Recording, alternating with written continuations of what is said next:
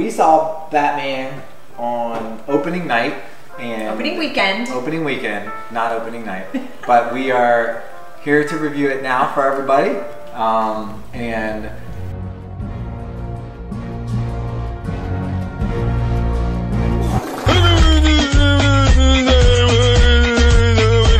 thanks for joining us. Just in case you didn't know. Others was waiting to get to this. Please. To this cheers. Cheers. The Batman. It's not the peanut butter. You take over.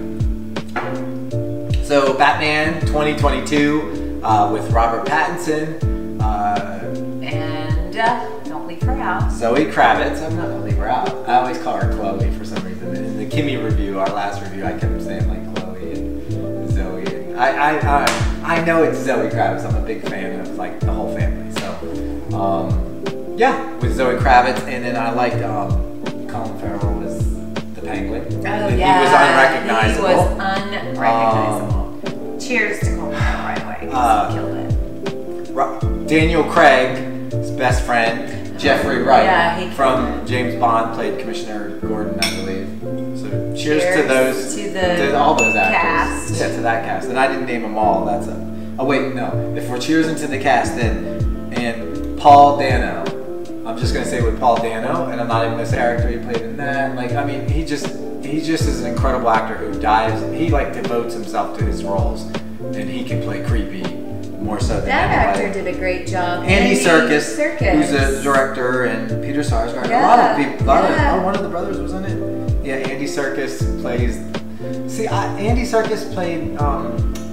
He's a little young. Alfred. Yeah, he was a little young. Batman's butler, and I thought he didn't like not do it justice playing that role, but like he's also kind of like even in Black Panther, he plays like Killmonger's like henchman guy too that does all the weapons and stuff, and so to see him play Alfred, the old guy who raised Bruce Wayne, it didn't make sense. It was kind of like nah. Yeah, but I agree. For the record, Jason and I will watch a movie and we don't talk about the movie. We don't say a word to each other until we sit down to do this video, so that it's really raw and fresh. We don't know what the other one's going to say, and that way it's kind of like you're with us. Right. I will say though, you wanted me to start, right? Yes. I will say this Batman movie it felt like this movie was for Batman. Well, no f***ing shit. This was all about Batman. Serious, my brother. Hey, y'all, come look at this. This movie was for Batman. You were thrown into Batman. It wasn't an origin story. They didn't really go into his past. If this Batman threw you right in, you were like, okay, it's already on. Batman is young and finding his way, and he's still like, it's not about his gadgets. It's not about, he just already has everything that he is doing as Batman. So and they still squeaked out a PG-13, which I mean, I would have been amazed. It would have been awesome as an R-rated movie, like the way Wolverine and them do, because they could have pushed the envelope. But they squeezed out a PG-13 because it walked borderline rated R. They even blurred out one scene of a murder. I'm not going to give anything away again, but they do blur out one scene that was a murder. No, dude, just say they even blurred out. But they blurred it out, which I never thought about doing. I thought that was kind of clever. I don't know. I mean, I didn't love it. I feel like the edit was there.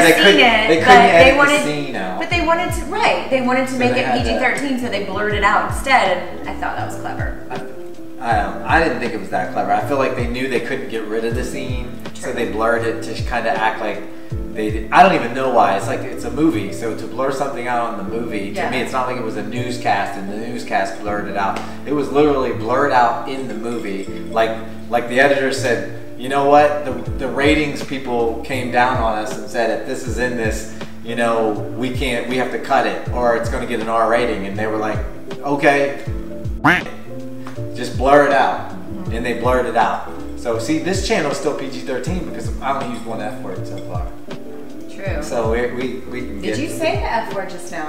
You did! Just slipped out. Oh my god, I heard that! Well, that's because I can see, as filmmakers, you can see like you're trying to get everything into that film that you can possibly get without changing the rating. Yeah. So you're gonna like do what you have to do, whether it's like, you know, like that one Matt Damon movie where he's in outer space and they use the F word, I think 3 times. Oh, they spelled it. No, he spelled yes and put it up to the window so no one said it, and then I believe he screamed it in outer space. Yeah, but he so he screamed it, so it was it. like 5 times. So it was that mute sound of him yelling it. Mars or something. Yeah. And then so there's all these clever ways. That to me was clever. Yeah, that's true. That's true. Batman: The Dark Knight. I'm a big fan of Christopher Nolan, so like he's my guy. I love Christopher Nolan. Who directed this? Shots. The Batman? This one was done by Why can't was it Matt Reeves? Oh. And Matt Reeves directed this, and Wrote. he's amazing. He was a writer on Yeah, it. he was a writer. I mean, he had to work with he did so many things to get this.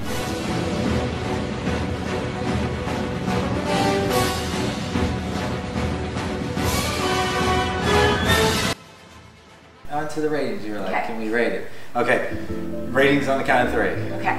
1, 2, 3. 9. 9. I got her. She's like, I swear you were gonna say. What'd you think I was gonna say? 8.5. We finished each other's sandwiches. Imagine that. It's just magical. So yeah, I loved it. Just It was magical. great. It was a great Batman. If you haven't seen it, go check it out. It's definitely worth the watch. It's long, so take lots of snacks and goodies. Now I'm gonna finish my whiskey. Cheers.